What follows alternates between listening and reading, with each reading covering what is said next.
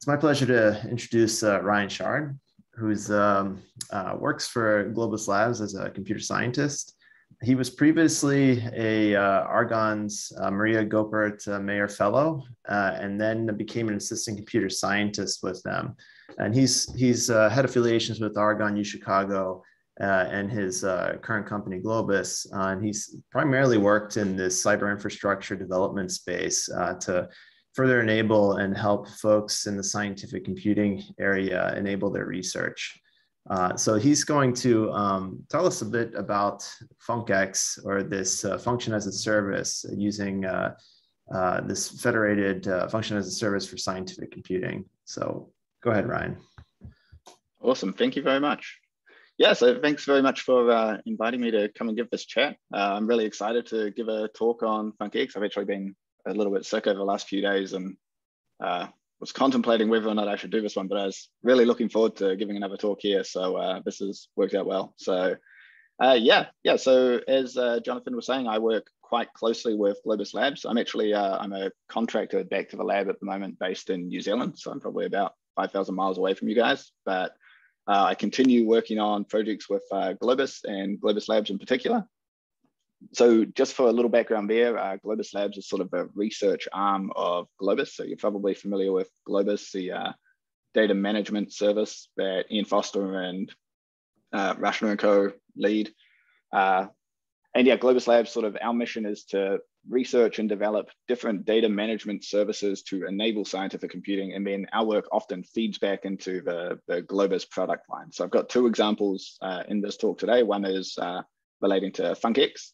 And then a little bit later, I'll get to sort of how this fits into the Globus ecosystem and bring up our pipelining tool, our sort of automation service called Globus Flows, which is another effort that we've prototyped and then turned into a product at Globus.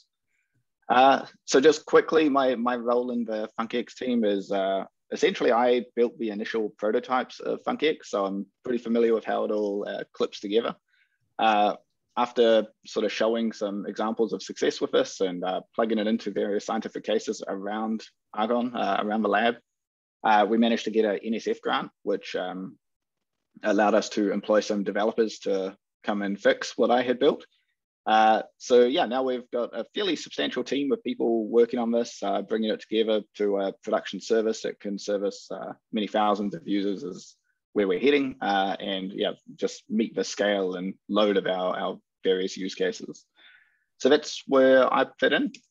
Apparently space doesn't work. I've got a quick overview. I don't really like overviews, but I figured there was quite a bit going on in here. So just to give some context to what's going on, I've got a quick background introduction into sort of serverless computing and how that works. Then introduce funcX and how that sort of fits into all of this. I've got a live demo that I'll show you how we can work through this, and you guys can follow along if you like. It's hosted in Binder, so you can actually execute it all in your web browser and it'll run through. We'll dive into some of the implementation details, which I'm more than happy to stop and field questions if people have questions, if they're wondering how things clip together. I'm more than happy to go off on tangents and explain how it all works. Very brief evaluation, just showing that things run pretty quickly, and then sort of highlight how this fits into the Globus ecosystem with some example use cases and then the lessons learned. So without further ado, we'll just jump straight into how all of this comes together. So I'm sure most of you are probably familiar with serverless computing and this concept that's really taken off in the cloud space recently. I say recently, I think Lambda functions came out about 2011, so 10 years ago.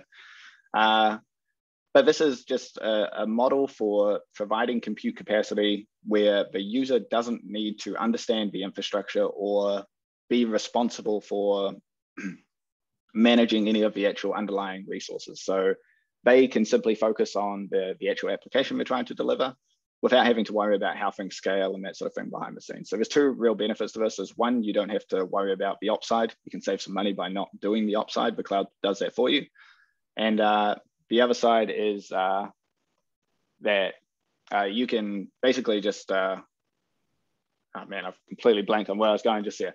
But it allows you to really just focus on the application. So you don't have to worry about all of this. There's huge cost savings alongside it. If your service isn't really running at any scale, if it can essentially scale completely down to only charge you for what you're actually using. So function as a service is sort of a key player in the space. This is really a way of defining these lightweight computations or very small computations typically, such as a Python function. You write this function code, which can just be a little Python function with a couple of supporting modules or something like that.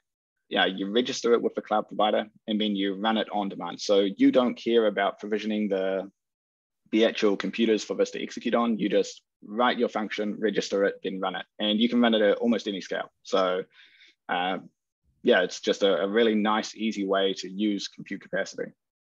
The benefits of this are that it's typically extremely low latency, so you can support websites with this. It's completely on demand, so you run it whenever you want to run it, and the cloud will sort out provisioning your infrastructure to actually execute it. And it will elastically scale. So you can run it once, you can run it a million times, the cloud will sort it out, your jobs will come back in a nice way. One of the side effects of this is you can actually combine these very small, lightweight functions into pretty complex pipelines. So this picture down in the bottom right is of Netflix doing video encoding. Or is it? Maybe this one isn't. This is just an example of showing files being manipulated by the looks of it. But I know Netflix does use this for video encoding, where they basically orchestrate a large number of functions to execute these things as needed. So how does function as a service fit into the scientific world? So we sort of see three real advantages to it. One is that it provides a way to support this sort of new class of data intensive research if it wants to do on-demand compute. So we have a lot of users that generate a bunch of data with things like a scanning electron microscope or a synchrotron, and they really want to do this sort of event-driven or stream processing sort of model of data created. We just want to analyze it at that time. So this fits really nicely into the function as a service model, because you define your data analysis tool, you register it, and then as data are created, you run it. When you're not creating data, you're not paying for infrastructure, you're not worrying about it. And when you are, it's just there. The second benefit to this is that we can facilitate the use of diverse compute resources. So with one abstraction, with one interface for the scientist, they can execute on their laptop or a local edge device or their laboratory cluster or a supercomputer. And from their perspective, it doesn't really matter where they're executing, it's just the same interface. And this really simplifies doing things like multi-site deployments as well, which is a huge benefit in some of these cases. And the third one here is that we can enable fluid function execution across the heterogeneous computing continuum. So this is talking about from your laptop or your laboratory cluster all the way through to supercomputers and clouds. We can place those jobs sort of as needed, right? So we can put them wherever it makes the most sense. And we've got this picture on the right here of an iceberg, which is really just trying to show sort of from the scientist's perspective, if we can provide this sort of serverless infrastructure, they only need to care about that top 10% of what's actually going on. They just need to pick where their compute goes. And provided it's like set up by someone, they don't need to care about the infrastructure underneath it. They don't need to worry about provisioning nodes on a supercomputer or making sure tasks are reliably delivered over to this or authenticated and everything's securely transferred. They just care about their simple interface to fire off a job and it gets done. So we already have quite a number of examples of use cases that are moving in this granular direction, right? Like I've got a few examples here, and I'm sure you guys can think of many others. Just quickly looping through these. So the first one is tabular file extraction. So this is a metadata extraction task. And as you can see with these latencies, these tasks typically take less than a second. However, we want to apply them at an enormous scale. So essentially, we want to apply them to all scientific literature or something like that. And it's just a fairly lightweight computation. We just need the tool to actually execute on a file. So it runs pretty quickly. So it's a nice way of sort of granularly defining these things. Tyler Skluzarczyk, the PhD student working on this stuff, he's got about 10 of these different file extraction tools, like image extractor, so on and so forth. And yeah, he can define each of these as a function and then run them on demand as you need them. Another really compelling use case is with machine learning inference tasks. So this is MNIST digit prediction. Again, it takes on the order of a second or two. And again, it's something that you can spin up and down as you need it, because you're probably not doing digit prediction constantly. These last three ones are actually use cases from the advanced photon source at the lab, our synchrotron. The first one is dial stills processing. This is a serial crystallography experiment. It's determining the diffraction patterns from blasting protein crystals with X-rays and then trying to work out the structure of different proteins. So that takes only a second or two to actually process these data.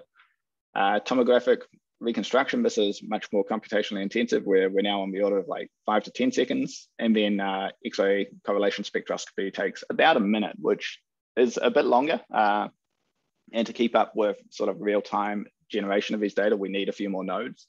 It's actually kind of funny, because most of this time, this 55 seconds, is actually spent loading the data, but I'm sure we can find some better optimizations there.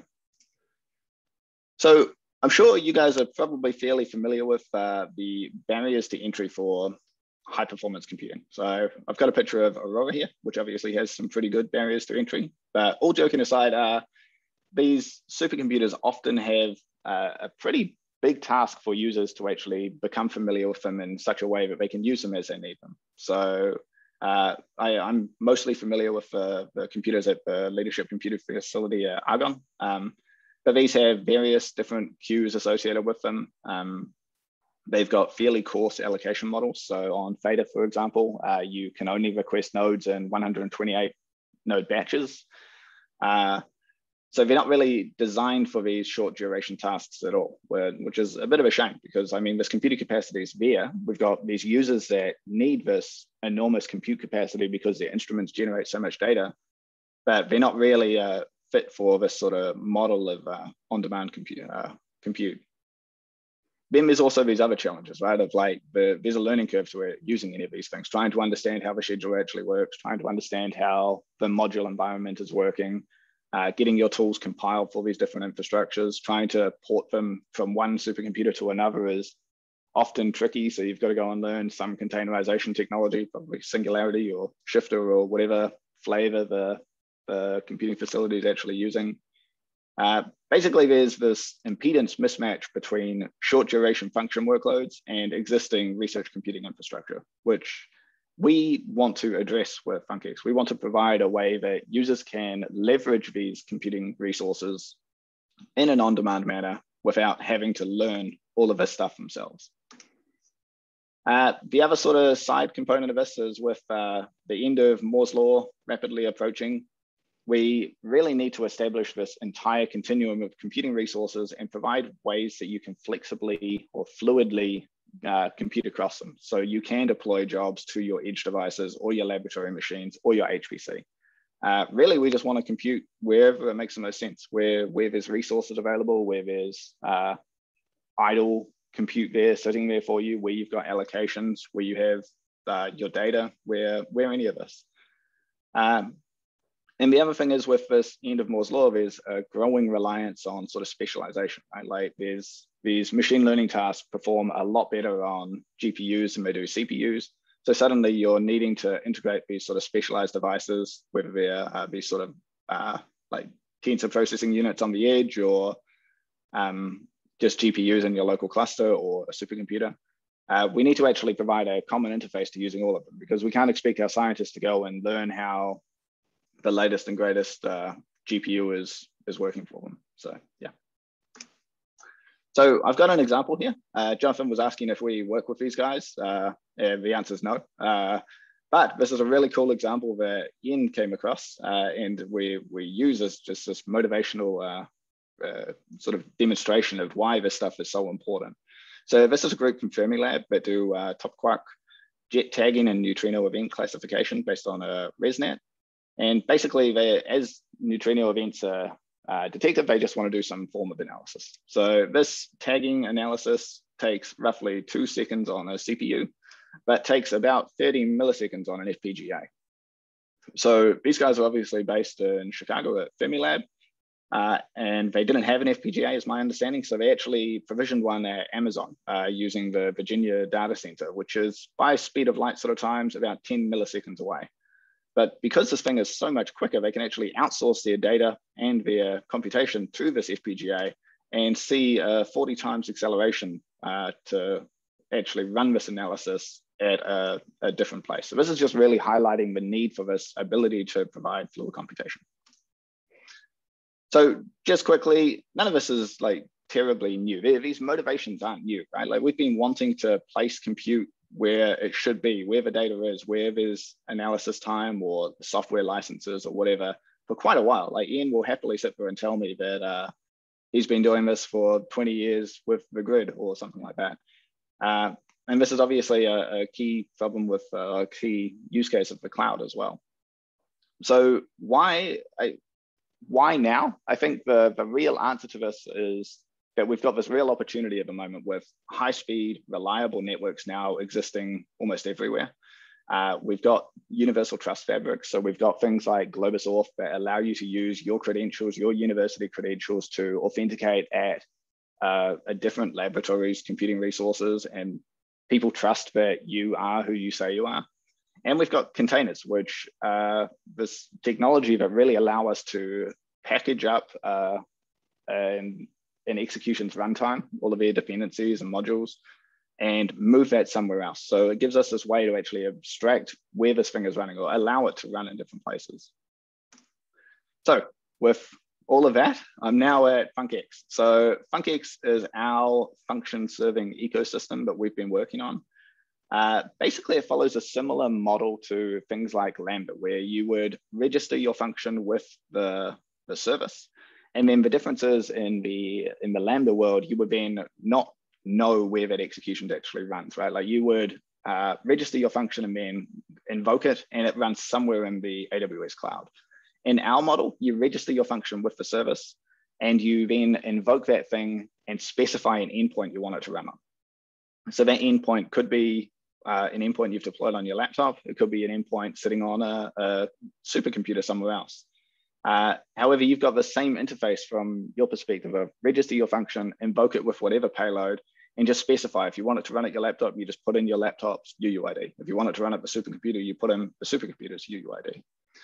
So these functions are register once, run anywhere at any time. That's our sort of goal. We really want to provide this sort of fire and forget, sort of reliable, secure execution model where things will be buffered at the cloud, they'll be buffered at the endpoint. We'll make sure that that task actually gets executed.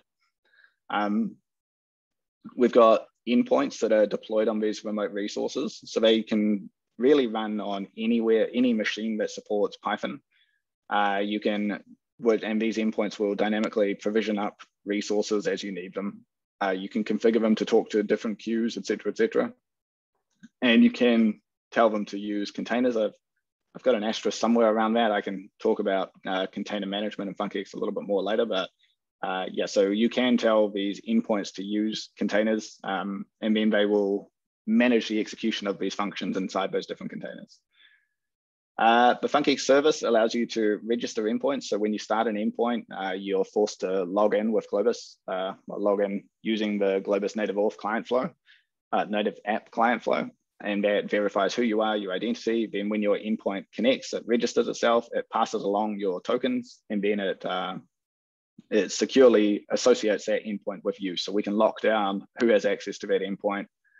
We technically can share endpoints, so we can associate a Globus group with an endpoint, and then anybody in that Globus group can execute on that endpoint.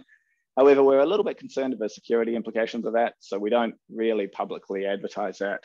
It's more you send us a message, we explain this is somewhat worrying, and then we'll turn it on for you. It's worked out pretty well in the past, so no concerns yet. The funcX service also lets you register, share, and run functions. So you can associate a Globus group with a function or set it to public, and then any other registered or any other user is able to go and invoke that function, or if they're in that group, etc. And then we can route functions to remote endpoints. So we provide the infrastructure to take your function code, your payload, technically dependencies, and then route that down to the endpoint for execution. So how does this actually work? Sorry, Ryan, to interrupt. You said I could jump in with questions. I was wondering when this is running, is it running as the user, just like with the Globus transfers? Yeah, good question. So the way we do this in the current model is everything is sort of single tenant. So it runs in the user space. So you as a user would connect to NERSC and then start your own endpoint, and that would be running under your user. So every execution would be run on your behalf. So it's really like the Globus Connect Personal model where you can start a GCP endpoint, and that does not use root permissions, that just uses your user permissions.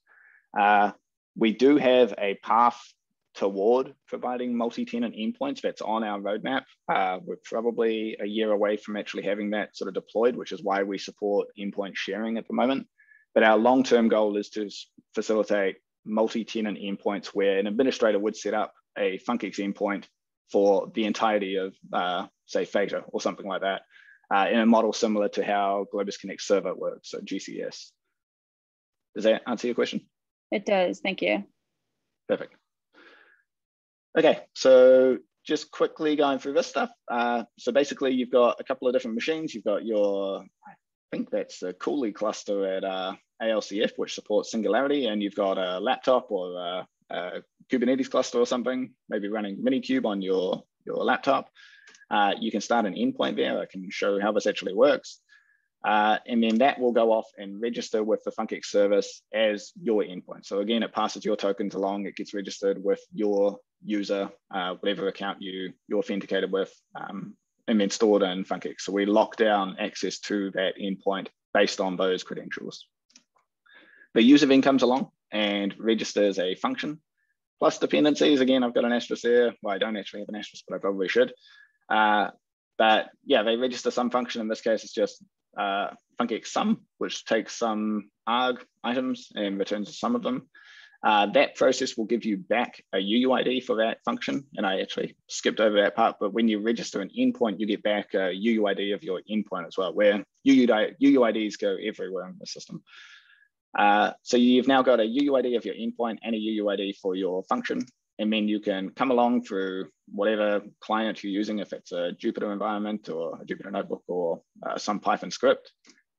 You say, I want to execute f of x on the payload 1234. You send that off to funcX and you specify what endpoint you want it to execute on, and then that routes it down to the endpoint for execution. And these endpoints will spin up resources if they're configured to do that, or execute locally in some Kubernetes environment and pull the containers to actually execute those jobs, and so on and so forth. So I don't know how familiar you guys are with Parcel. So I'll just quickly give a 1 minute overview of what Parcel is. Parcel's a parallel scripting library created at UChicago Argonne. It actually builds on a tool called Swift. I don't know if you guys are familiar with Swift. That's been around for Mike Wild for about 15 years. So Parcel is kind of like the Python implementation of Swift. But really how we use Parcel in this system is Parcel is essentially underpinning the entire endpoint. So when you submit a job to the funcX endpoint, it uses Parcel to go and acquire compute nodes, which is using one of these configurations. So this, in this case, we're using a Slurm provider to acquire 5 nodes at a time for 30 minutes. And when the node starts, it's going to use the funcX endpoint, funcX Condor environment. And then it uses a pilot job model to start a worker on each of those compute nodes that connect back to your endpoint that then pull jobs. So when you submit a function in for execution, one of these workers pulls it and then executes it locally on that compute node. So the way you start a funcX endpoint is you pip install our funcX software. That's actually a typo, that should be funcX-endpoint if you're starting an endpoint. You then do funcX endpoint configure, which will ask you to log in if you're not already logged in with Globus on that system. And then you define some configuration. So we give you one default out of the box. If you create an endpoint, you're going to get a config there that's just going to use local threads. So it's only going to execute locally on the machine. You can overwrite that config with any one of these configs that's provided. So we've got various examples. I'll just quickly jump over to that. Hopefully Alt-Tab works. So these are some of the examples. There's one for Perlmutter, where we've got this high throughput executor that You give it whatever machine address you want it to execute on, what provider you want it to use, and then some configuration information about like how long you want it to hold nodes, how many nodes you want it to acquire, what queue you want it to use. So this is using a GPU partition. And we've got these for many different machines. So you can basically copy paste one of these and just modify it if you want it to acquire fewer blocks, or if you want it to scale up to 100 blocks instead of 1 block. You just modify one of these to get it to do what you want it to do.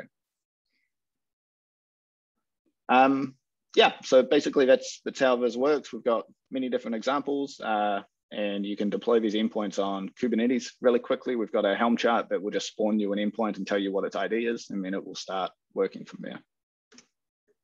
So all of this coming together really gives us this ability to code the computing continuum with funcX. So I've got this example here of how this actually works. We can just quickly walk through that, where after you've pip installed funcX in this case, because we're using the client SDK, you can create a funcX client. So this is just a wrapper, or basically a communication layer over our REST API of our service running in the cloud.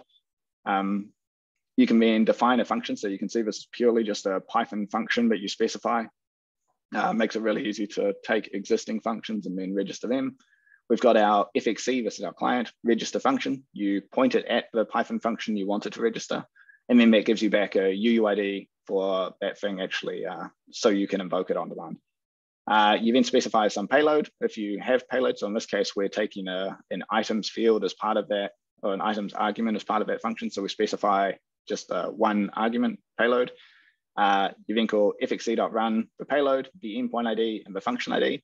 That gives you back a task UUID. Really are UUIDs everywhere. And then that'll give you back some result pretty quickly. So the whole round trip time on all of this is, we're aiming for about 100 milliseconds. We've just added in some more sort of task management stuff. So I assume we're about 120 milliseconds right now for a simple hello world back and forward, but that includes the polling time as well. And I can jump into it a little bit later with how we have sort of the async IO WebSockets layer as well to push those results back to you. Probably the only, or the coolest thing about all of this is how we're dealing with args and keyword args. You can have whatever function you want here. It can take NumPy lists, NumPy arrays, all sorts of different fields, different objects, different whatever.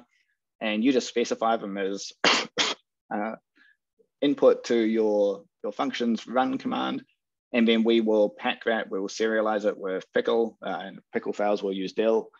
And then we'll route that over to your endpoint, get the result back, and then return it back out. So I see I'm already at half past the hour, so I'm not going to go through the demo of setting up the endpoint, but you can see just how this works. You pip install funcX endpoint, you init to do the login, you configure an endpoint, then you start an endpoint, and that'll give you a UUID running on your machine. You can do that right now. We also have this binder example. So if anybody wants to play with this, just need to move this thing. If you go to funcx.org, I assume you can see my browser, and then scroll down, there's a try funcX button. So if you just click that, it'll launch a binder example where this will all just run in the browser. So I'm just going to quickly loop through some of this once our binder instance starts. Here we go, nice and quick. So as you can see, just going through the same code as we had before, we create our client. We click go. That's going to ask me to log in because this is not running on my machine, which I'm already logged in on. This is running on Binder's instance that it provisioned for me.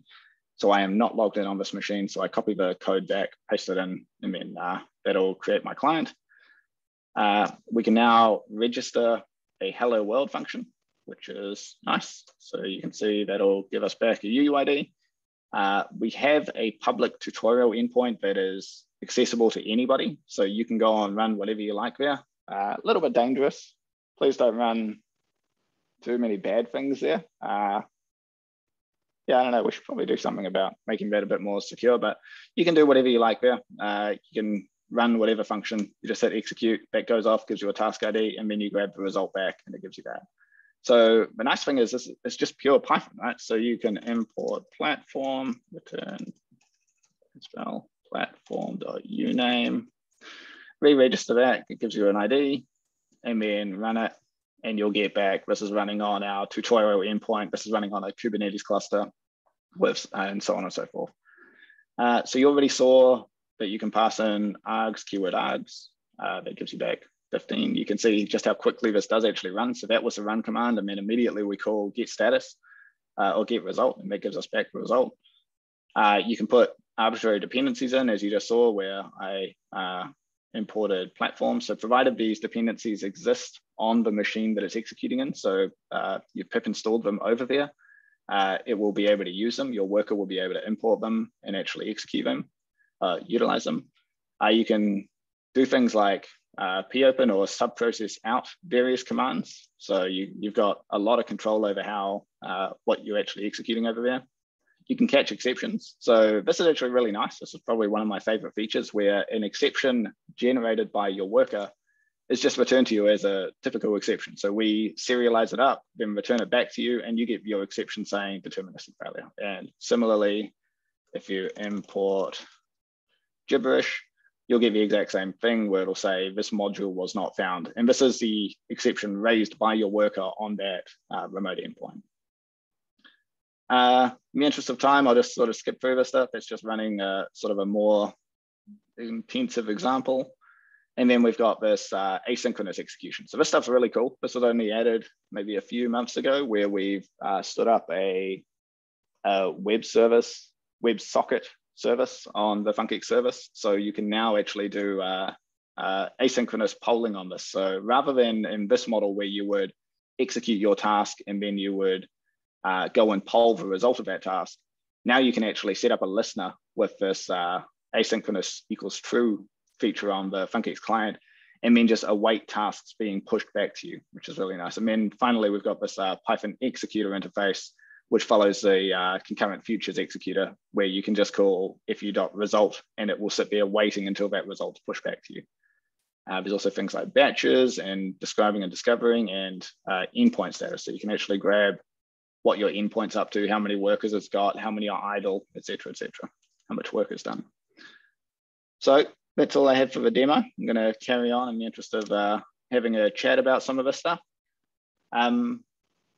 So how this works under the hood, basically there's three components that you just saw. There's the SDK/client sort of side that you register your functions with, you invoke your functions with.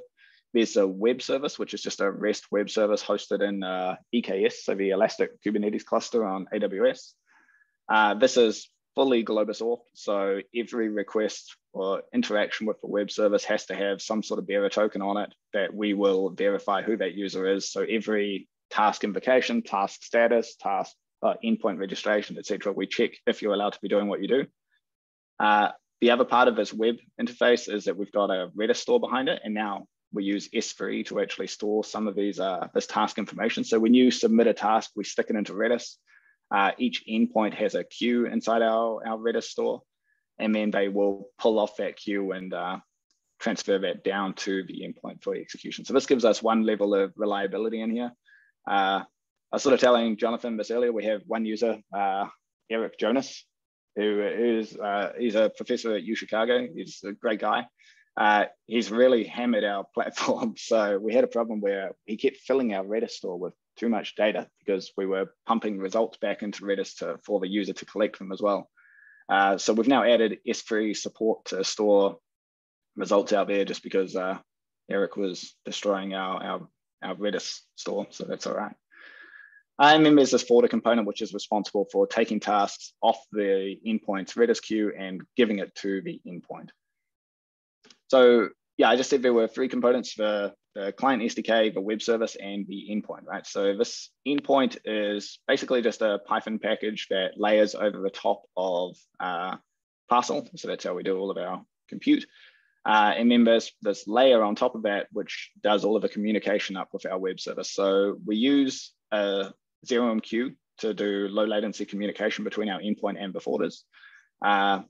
This is all secured with CurvesEMQ, so it's an encrypted channel where part of a registration gives you back a key. And then the other thing here is that we connect out from the endpoint to the forwarder. So this actually runs on basically any login node that you have internet access. You don't need to open ports on it to allow your endpoint to run. It'll connect out to our service to actually do the execution. I'm not terribly interested in the evaluation side of this. Probably should be, but just a high level, so to highlight what's going on here. We've done tests on various machines and basically just shown that we can scale to many thousands of workers. We scale pretty well. So we've got 131,000 concurrent containers running on Corey, I believe.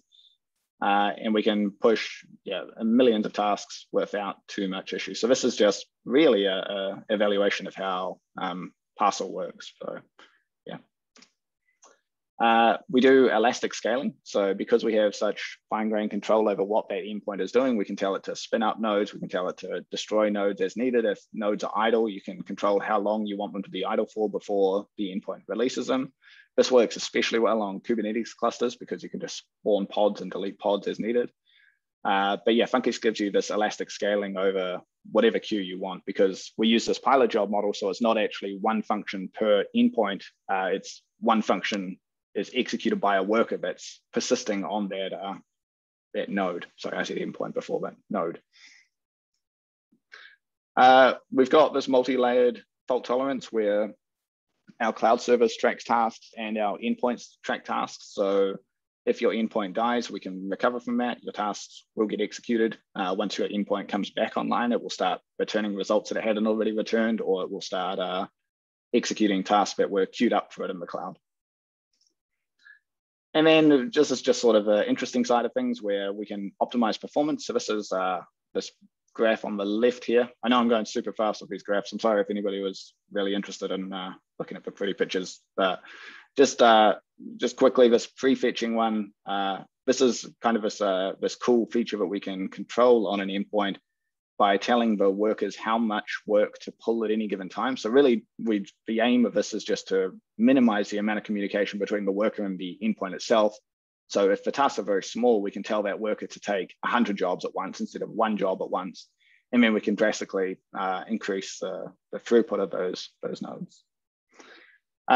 This one on the right is just about batching. So obviously with funcX, there's a cost to submitting a task and getting a result because we send that task up to the cloud and all of its payload. And then we send that down to the endpoint, and then the result goes vice versa. So we can batch tasks. We can send 1,000 tasks in one request, and then basically just get rid of a lot of the overhead of communicating with the service. This is just a fun research project that one of our master students, Rohan, worked on. So this was kind of a way of using funcX to do sort of smart scheduling over many different endpoints. So we talked about that sort of fluid computation across different resources. This one is, we took a set of different machines from Raspberry Pis, desktops, cloud instances, GPUs, and I think a supercomputer in there. Maybe not a supercomputer in this one, and then took some different sorts of jobs, so matrix multiplication, MapReduce, file IO, and then just told it to run in different models. So round robin obviously distributes work pretty evenly. Fastest endpoint just always uses the best endpoint for each job.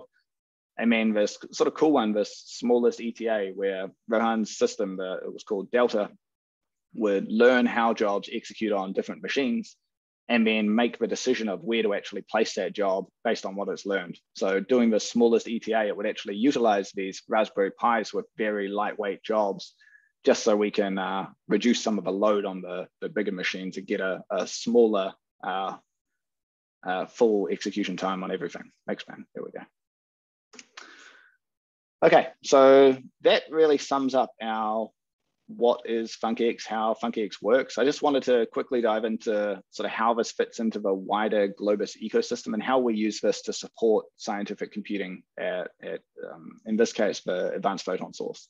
So very quickly, I just wanted to shout out to this project called Gladia, which is a Globus architecture for data-intensive experimental research. It's a great acronym. I don't even know if we're going backwards with a made-up word, but that's all right. So this project is really to sort of define a framework for how you would approach taking many different Globus services like transfer, auth, search, flows, which is a newer service, and actually build these pipelines to accomplish science. So if your instrument, your SEM is generating data, what sort of framework could you use to take all of those Globus services and actually accomplish that science in an automated, reliable, and fast way? So that's what Gladio is doing. And it's kind of nice because it highlights how funcX plugs into all of these different services, and how, with us using Globus auth as this layer on top of our entire web service, how we can just clip funcX into any of these processing pipelines. So you're probably not familiar with Globus Flows. This is a recently added beta service on the Globus app. So if you go to globus.org, app.globus.org, you can go to /flows, and then you'll see your flows, which you probably have very few of them. Just quickly, this is it's a pipelining tool built on top of Amazon step functions. So what you can do is you can define these states using JSON. This is doing it's a pipeline defined in JSON with multiple different states. You can do loops and all sorts of things because it's built on the step functions language. But this flow here is doing a transfer task, which uses the transfer service, and then it does a stills processing task. So this is a crystallography use case that does uses funcX to do some analysis. So you can see how these things build into pretty simple little pipelines where we can move data with Globus transfer and then analyze or act on that data with funcX in these reliable flows that you can run at pretty good scale. So some examples of doing this around the lab, I've got far too many examples, so I'm going to basically skip them, but that's okay. So we've deployed this at the APS, the Advanced Photon Source, Argonne synchrotron. So you can see from this picture on the right, Globus connects, so Globus transfer service is widely adopted at the APS. It's at many of the different beamlines. funcX less so, but we're slowly going to take over. I'm excited.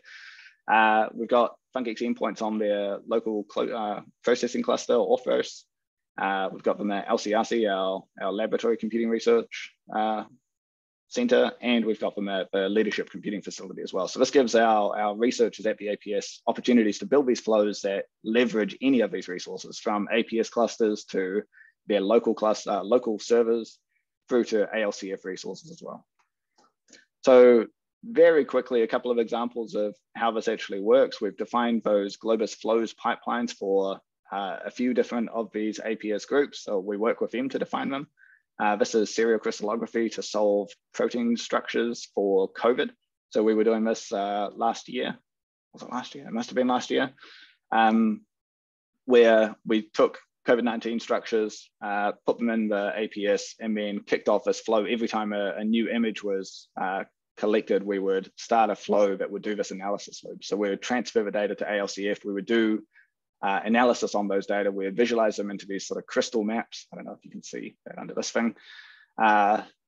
Then we would do analyzing of the results, which would refine the structures, publish them into a catalog, which you can see here, this tiny catalog that shows you sort of in real time or near real time while the experiment is running, the results coming out of these machines, which was really nice to guide, like, is this chip actually any decent, or should we move on to the next sample of this? Has this one dried out already, or whatever?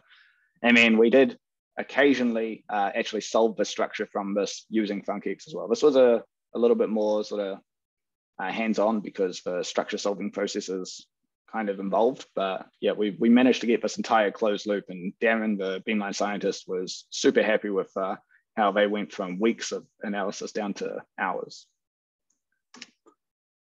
X-ray photon correlation spectroscopy. This is another APS use case where we've defined this analysis pipeline that moves data as it's collected from the APS over to ALCF, and then runs via Argonne correlation tool, and then plots results. So both of these tasks are done with funcX. Our flow uses funcX to run this correlation tool on the compute nodes, and then plots results and publishes them using the login nodes, because we need internet access to do the publication step. So we have two endpoints deployed on the Theta login node. One's talking to the queue, and one's talking to just a local executor using threads to actually do the publication, because we need that internet access. I'm gonna skip these ones just because I want to have a chance to chat. yeah, this is just a typography example where they ran 3,000 flows, again, using funcX extensively to do 2D and 3D reconstructions. And this is a neural network training pipeline that Xingjian has worked on. So the goal of this is to train models using ALCF's machine learning resources. We've got dedicated Cerebrus machines and that sort of thing to do machine learning training at scale. And then the plan here is to now put a funcX endpoint on their edge device and actually do the inference again. So redeploy that model back to the edge and then do the inference as data are collected at the HEDM beamline. And then this is another HEDM high energy X-ray diffraction microscopy use case. This one's actually really cool. So Hemant is a user at, he's a developer at Sector 2. And he's built this Midas tool that does analysis. So he's built some funcX functions to basically just use Midas at whatever machine he's at. So he's defined configurations to use Theta or Cooley or Polaris or his Orthos cluster. And then he kicks off a flow, and at this invocation time of that flow, he specifies what Globus endpoint the data is getting transferred to and what funcX endpoint the execution should be sent to. So he can define at the input to the flow basically where this computes, and he can control running it on ALCF or Polaris just by changing a field of use this config, use that config, etc. And the cool thing about this is he's now going to his users and saying, if you want to run this at your home institute, just deploy a funcX endpoint and everything else will get sorted out. We can send the data there, we can do the analysis there. So he's really excited about using funcX as this way to get his users actually doing analysis themselves, rather than his initial process, which was, let me help you install Midas on your machine.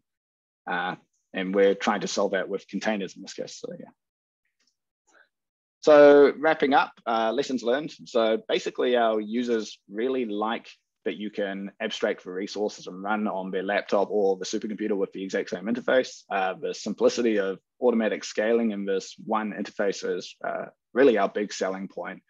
In addition with this sort of flexible web-based authentication model that they understand. So they don't need to really understand how these different machines are all working under the hood. They just make sure they're authenticated, make sure they've got access, and then they go from there. We found a great deal of success. Well, that's probably overselling things. We found good success with event-based processing. So this is really our bread and butter for where people are using funcX sort of in production by defining these event-based processing pipelines and Globus flows pipelines that trigger as data are captured and do analysis on different machines. Increases portability between sites. Sounds believable. Resources can be used efficiently and opportunistically. So that's kind of cool. We've worked with ALCF to get ourselves a backfill queue. So we can spawn like 1 node or 4 nodes sort of on demand, and we can fill the excess capacity with funcX tasks. And if there's a lot of idle resources there, we can spawn a ton of jobs just by pointing at that endpoint, and it'll fill up the backlog of them. And this whole being able to share functions, we've got a group at, what was it? NCSA that's sharing access to a FPGA through a shared funcX endpoint and shared functions. So the users don't actually need to know where that thing's running. They just give them an ID and they can go from there. However, it's not this sort of like amazing solution for everything. FaaS definitely doesn't meet every scientific computing problem. If your job is like super dependent on data, we don't yet have this a really great model for how you get your data to different places. If your jobs are really like interwoven, like your functions are big MPI jobs, we sort of just step away and say, well, you can use funcX to start your MPI jobs, but you're probably better off just using MPI to do all of that sort of inter-process communication. Containerization is great until it isn't. We found problems where your container won't run on different machines just because we still need to use the system packages. Course allocation models are still a bit of a pain point just because these research computing resources aren't necessarily designed to work this way. And we're trying to fix that, but we'll see how we go. And decomposing 30-year-old Fortran applications isn't always easy. It's an expensive task, both for time and resources. Somebody needs to be employed to do that. So it's not a perfect match. So yeah, it's basically our lessons learned there. Next steps are, I've pointed this out a few times, but our containerization and management of runtimes is not yet like fully fledged. So we're working with University of Wisconsin to build out a better container service and then support in our endpoints to stage like singularity containers. Currently, we do the staging of Docker containers and that sort of thing because Kubernetes will do that for you. So we don't really do it at all. But Singularity, we need those containers to already exist on the machine. So you're sort of responsible for putting that runtime where you want that runtime. And our goal is to automate that process. S3 storage for task results, that should be shipped. I think that gets released this week. So that'll be nice. AWS MQ, I didn't really go into how our communication layer works terribly well. We use EMQ, but it's sort of a pain point for both scaling and reliability. It's a bit of a beast that only a couple of us know how it actually works. So we've decided we're going to move towards Amazon's message queue. So this is a RabbitMQ service and use that instead. It just seems easier for moving forward. Multi-tenant endpoints are obviously somewhere we want to go, and then better integration with Globus transfer and perhaps even GCS, like associating a funcX endpoint with your GCS endpoint and then figuring out the paths from there would be really cool if we could sort of get to that point. So that's it. That's my summary. funcX is a federated FaaS system designed to meet the requirements of scientific computing. It enables fluid execution. It doesn't do it for you, but it does give you the tools to do this fluid execution and make decisions about where jobs are placed with a relatively simple interface. And it can be leveraged for reliable distributed data management and pipelines and that sort of thing. So thanks a lot. You can check it out at funcx.org. You can play with our binder example there, or there's a bunch of documentation on our read the docs. We also have a Slack channel. If you go to funcx.org/support, you'll see a join us on Slack button, which will give you an invite to join our Slack channel. And we're very active on there, always chatting. Yeah, we'd be most welcome to having you join. Yeah, that's all I got. Thanks a lot. Thanks, Ryan. So I guess we'll kick off the questions with, since Bjorn and I are hosting, I'll let Bjorn, since he asked in the chat, ask the first question. And anybody else that has a question, just raise your hand and we'll go according to order. So Bjorn had asked if if you could compare this with Balsam's workflow tool. How does it compare and contrast? Yeah, it's a good question. So we work closely with Misha and Tom. Well, Misha's now left, but we work closely with the Balsam team. We had a joint project with them to do a different APS beamline powder diffraction. So the way we worked with it there was funcX was sort of doing the communication over the sort of wider network and then invoking Balsam at the edge, so at the computing resource. I know they're now working on a layer to do this themselves, the sort of remote execution. So we're not terribly involved there. I think the main differences are that we plug entirely into the Globus ecosystem of Auth. They've got their own authentication model built on top of LCF's LDAP, is my understanding. And then, I think their focus is more on the enabling large-scale analysis, and our focus is really on enabling many small-scale analysis tools, if that makes sense. So I guess along that then train of thought, what is then your distinction as to what's the threshold for the size of the problem or the size of the number of calls that should be used with funcX as opposed to something else? Yeah, that's a good question. So, we're trying to be open-minded about a lot of this stuff. So we've got some tasks that take a fraction of a second, 100 milliseconds to execute, less. I know there's a case that does very rapid analysis of SEM images in like 30 milliseconds. We've also got use cases that run full-day simulations of COVID through the environment in Chicago. To be honest, we're more focused on those smaller tasks. Like there's nothing stopping us from doing those longer tasks, but I think it's an easier model to support for us for those smaller tasks. So I would think anything running in less than like 10 minutes, 15 minutes is probably ideal for us. We do have use cases that run for longer. There's an AlphaFold use case I'm working on at the moment that does about 2 hours of computation. But yeah, generally I'm mostly interested in those sort of shorter ones. Okay. Hey, go ahead. Hey, great talk. I really enjoyed this. So I have two questions that are associated with the function registry. So one is, can you use a function that someone else registered? Like if you were going to do a model, machine learning model, sharing across multiple people? Mm-hmm. Yeah, so the answer there is you can if they share it with you or make their function public. So when you try to invoke a function, we go through a series of tests. Are you the owner of this function? Is the function public? Or are you in a group associated with this function if it's associated with that? If any one of those pass, you're allowed to run it. If none of them pass, then we reject you saying you don't have access to this function. Okay. And so the other question is about that security of the registry, because so is it Globus or who is it that's saying like, your functions are secure here and that we're going to make sure no one's like, messing with your functions kind of stuff?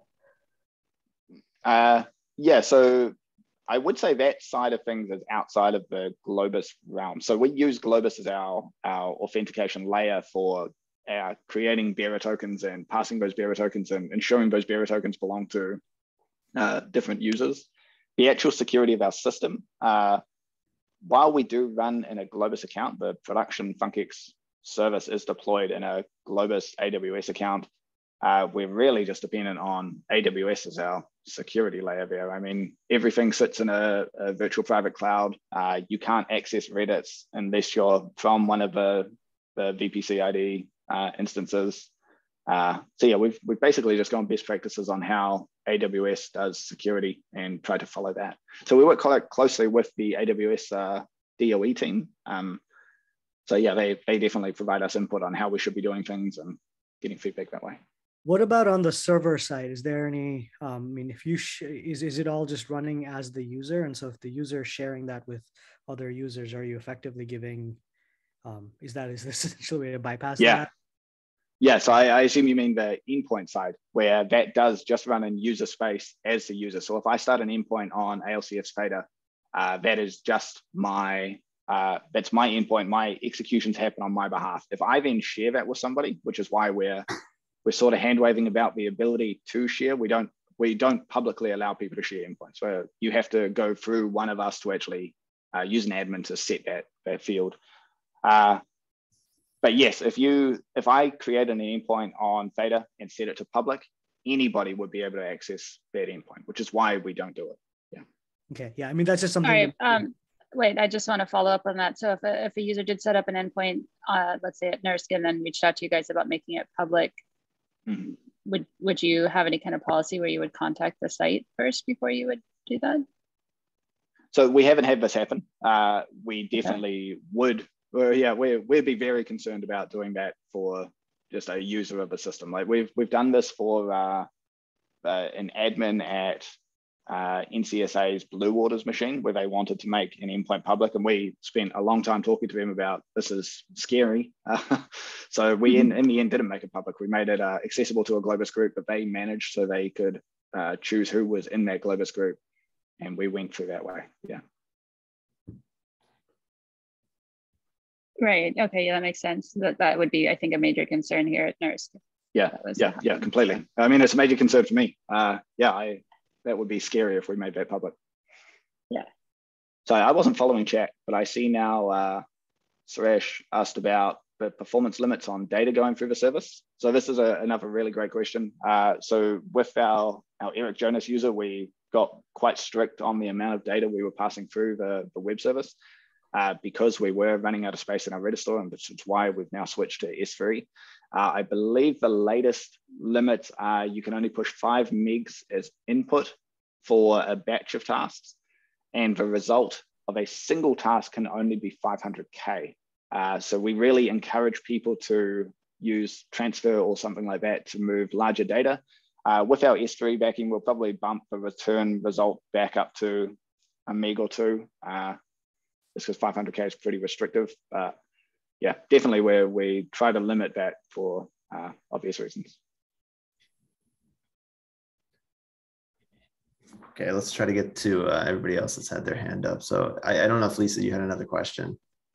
I did have another question.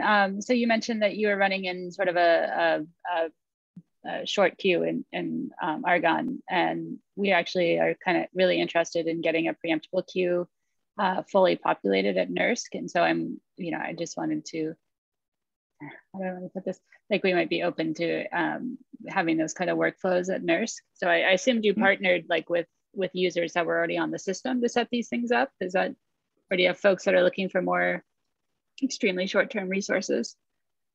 So the way we accomplished that was we partnered with Mike Papka, the director of ALCF, saying we need a way to acquire 20 nodes as opposed to 128, because our APS use cases were driven by the XPCS use case, which we use frequently, and the SSX, the crystallography use case, where we don't need 128 nodes to meet their sort of on-demand load. But those nodes are often there idle. Like if you check the status page on LCF, you'll see there's typically 50, 70 nodes sitting there. So yeah, we talked to Mike about it. Mike agreed to give us a backfill queue. He already had a backfill queue for another group. So we just worked with that and then threw that in, and it's worked great. Okay, so we're sort of on the other side, where the site side, we have a preemptible queue and we're having a little trouble getting some jobs in there. So I see. opposite end, yeah. Zenji, you can go ahead and ask your question.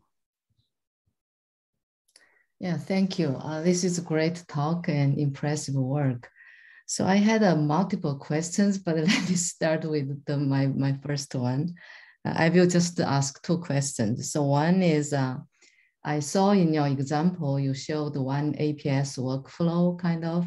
There is like speed up, and you said from several weeks down to like a few hours. I was interested in knowing where the speed up come from, because my understanding is like you are more like providing the convenience than kind of performance in my understanding. Yeah, good point. Yeah, so I kind of glossed over that. So the way they used to do analysis was at the 19ID, the crystallography beamline, they had a server called BCProc, which was a powerful-ish server. It had 32 cores. They would run their experiment for an entire day, collect probably 8-ish, or maybe 10 chips worth of data. So that's on the order of 500,000 images. And then they wouldn't do any analysis during the actual beam time because they're busy doing their beam time. They would check that, like, as images went through, they'd check, yes, there were diffractions. We think that's good. But they wouldn't actually do any analysis or reconstruction. So what we did was we came in and developed that pipeline with them using Globus flows. And then we integrated funcX to actually use ALCF. So their problem with BCProc was they would collect all of their data, then kick it off running, but that would take like many, many days, if not weeks, to actually do the analysis because it was just one machine. So we scaled to hundreds of nodes on ALCF. And then that actually allowed them to run all the analysis during their beam time. So that's how we got Darren saying this used to take weeks and now it's taking hours, because we could actually get results back to them as the experiment was going. I see. Well, thank you. Another question. So let me ask another one is, I saw in your configuration for Argonne machine or per matter, you need to, I mean, from user, they should have some knowledge about, how to use these systems, right? Yeah. I was thinking, I mean, if I'm a per matter user, then I mean, it's about where you initiate the first, the job kind of. So what if I just start from per matter and just run this whole thing like from per matter? Do I need this funcX? I think there's a couple of points here. One is, so you're right, but you need to have some understanding of the machine and the current model with this sort of single tenant solution where the user has to start and configure their endpoint for use. The plan is to get multi-tenant where an administrator would do that sort of heavy lifting of set up the endpoint, and then they would just be able to use it. In terms of running it from their local machine or running it, like if you're logged into Perlmutter and then just want to execute, you're probably, I mean, there would be some benefits to running it through funcX, purely that we would give you the reliability of making sure that task completes. So we give you sort of that fire and forget. You can send off your jobs and then come back the next day and get your results. But yeah, realistically, if it was me, I'd probably just submit the jobs. if I know how that machine works. If that makes sense. Yeah, thank you. Okay, and I think we have one more then. So Ben, you can go ahead and ask your question and we'll conclude. Okay, so Ray, thanks for the talking. I just have one simple question. So when you're programming that register function, how can I deal with the IO? Say, if I have a file, I want to deal with that and output to a file. Yeah, so I mean, it's purely just a Python function, right? So you can, with open my file and start writing results as you want. It's just going to be executed on that remote machine. The difference here is if you want to then return that result back to the client, we start running into issues with how much data did you actually just write out to that file, because if it's too much, we will reject you sending that file actually as input or payload back through the service as part of that result. The way we often do this is we'll write a lot of results locally, like in the AlphaFold example, we'll write out the entire logs and all of that. And then we will simply return the location of that file, so the path name of that file, or perhaps a Globus URL to that file as a result of the function. So rather than sending the actual file contents, we just return a pointer to that file. Does that make sense? Okay, so yeah, so the point is that the user actually needs to make sure that when you write the code, your code and your execution and your code, their data should be in the same endpoint, right? Yeah, yeah. So that's actually not say if I write some, yeah, okay. Yeah, so a lot of my functions that I would write, like the first, does not take care of that. Yeah. No, it doesn't. Yeah, you're right. So a lot of the functions that I would write, if I'm running on one of these machines, the first line would be import os.changedir to wherever I want to actually be executing. By default, I think workers will start executing in your home directory. So if you just start writing results, you're just going to end up in your home directory. Yeah. Okay. Thanks. Okay. Thanks again, Ryan, for being so gracious to provide us a talk this morning, this afternoon, or wherever it is, where you're located. Still morning, 9 a.m. 9 a.m. Okay. So Ryan's left his contact information here, and as he suggested, join the Slack group if you're interested in getting direct support from them. With that, thanks again, Ryan, and see everybody around. Awesome. Thank you, guys. Cheers.